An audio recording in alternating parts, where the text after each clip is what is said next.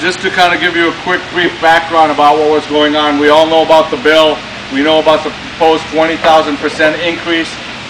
What's happened is they really don't care much about premium cigars, but where their heart lies is not in hurting some of the Caribbean countries and what's going on in Honduras, Nicaragua, and Dominican Republic. They're aware that it's going to hurt jobs, it's going to create poverty, and a lot of people are employed there. They also know that the 20,000% tax is a tax that probably won't fly with the bill, and hence they're trying to reduce it.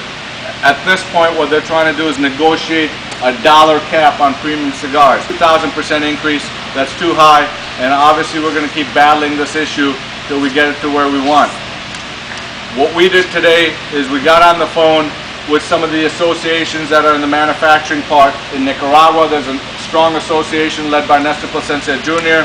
They're trying to get all the Honduras factories, the box factories, the manufacturers together. Dominican already has an association, and the goal is we're going to draft certain letters and have them all sign off on these letters, send them over to Randell's office, showing them that this dollar cap is still going to affect them drastically, create loss of jobs, etc. The other thing we're trying to get them to do is to contact the high-end government officials. For example, on Monday they have a meeting with the U.S. ambassador to Honduras, U.S. ambassador to Nicaragua. They're going to pressure the State Department. They're getting their top government officials to go to Washington, speak up on all the effects it's going to have in the Caribbean countries.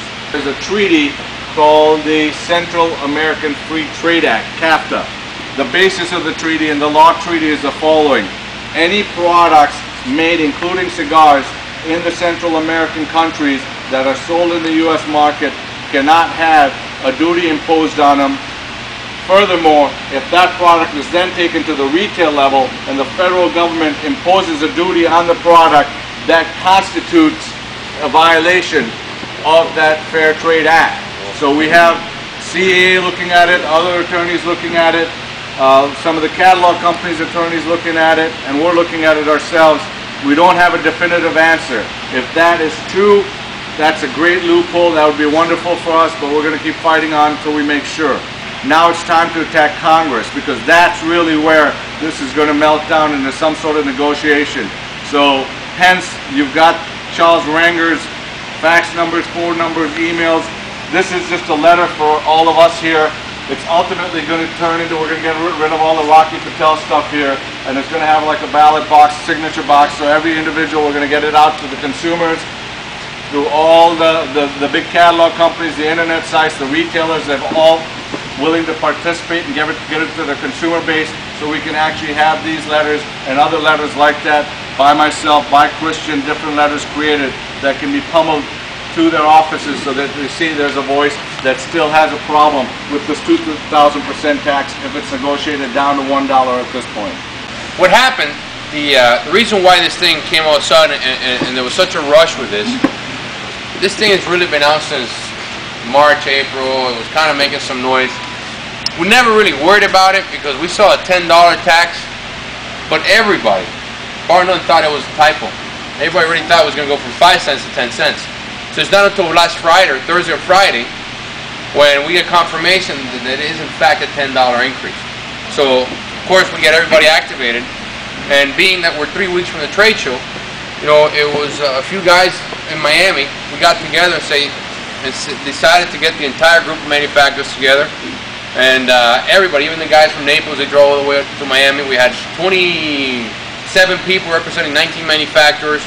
Even lateral industries, the guys from Action Label were involved, the guys from Zycar, different companies, they were all involved in this process. And we decided to draft this letter and try a grassroots effort. And in the process of doing a grassroots effort, which we printed out 200,000 petition forms, you know, one part of that petition form will be obsolete now because this bill is changing rapidly because of the pressure that's been applied to all the senators, and of course now in Congress the pressure we're going to start applying to them as well. All right, the entire country is getting the same letter, the entire petition form. They got the fax numbers in the back.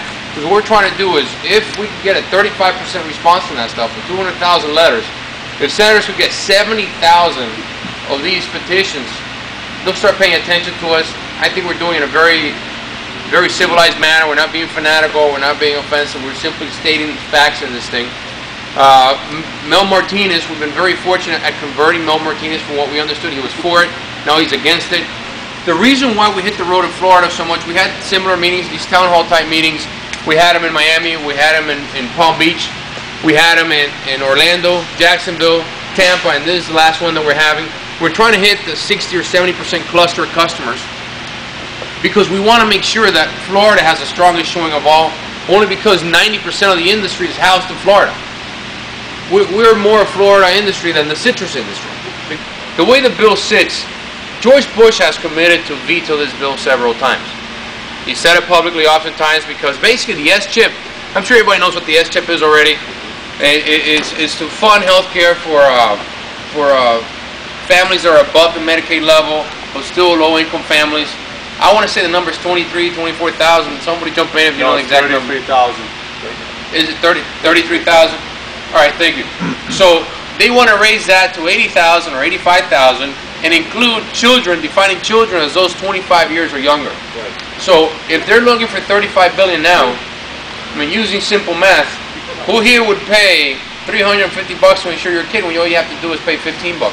So that number could easily turn into 200 or 300 billion within 2 years. So that's one thing that's the one part that Bush is opposing, because he doesn't want to see federal medicine or nationalized medicine. Rangel said, the gentleman he was talking about, the head of the Ways and Means Committee, he said that we've been getting away with murder so far at 5 cent on a 5 cent cap.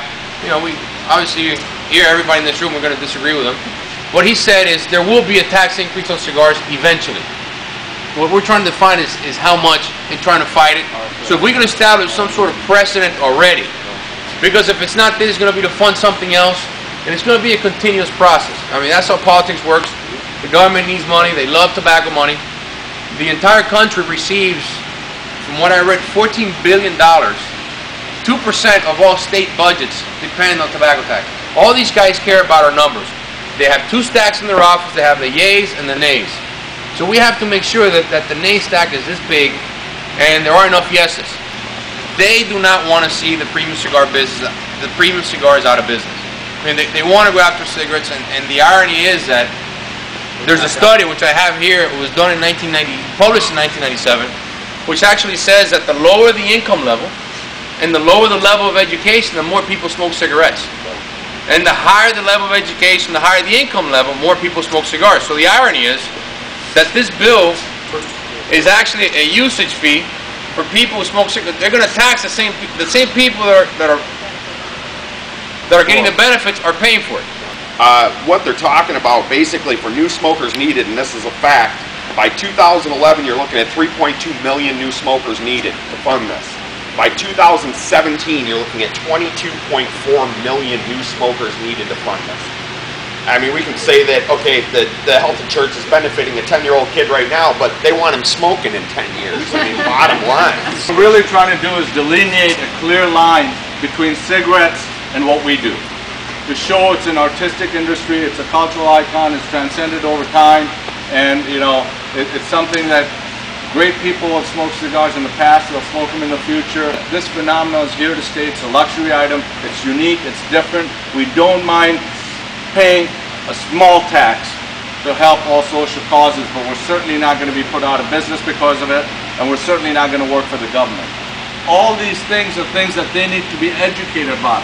The level of poverty. Donley, Honduras, where we both make cigars, 80% of the employment in that town is from the cigar industry. Esteli, Nicaragua, it's the same thing.